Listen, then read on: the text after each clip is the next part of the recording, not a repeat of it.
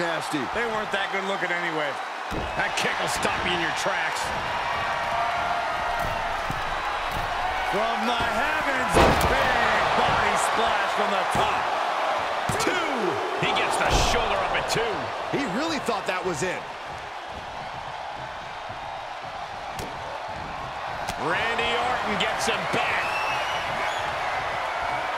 In control here with a swinging neck breaker. Textbook.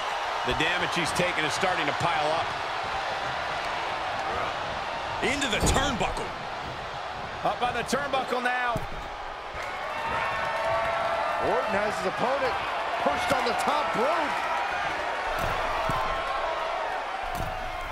Orton climbing up.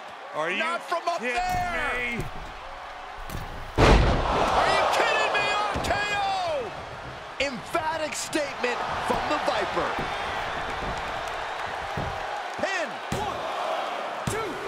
Wow, just barely making it out. I truly thought it was all over there. Talk about resilience. Yeah, but did you see how the referee had to get into position? That was all the difference. And this match is still not over. Orton is seething at that kick out. And here he comes, set up for the famed Orton stomp. It's almost like Randy enjoys this. With the stomp. The Viper's showing the benefits of being devoid of any remorse.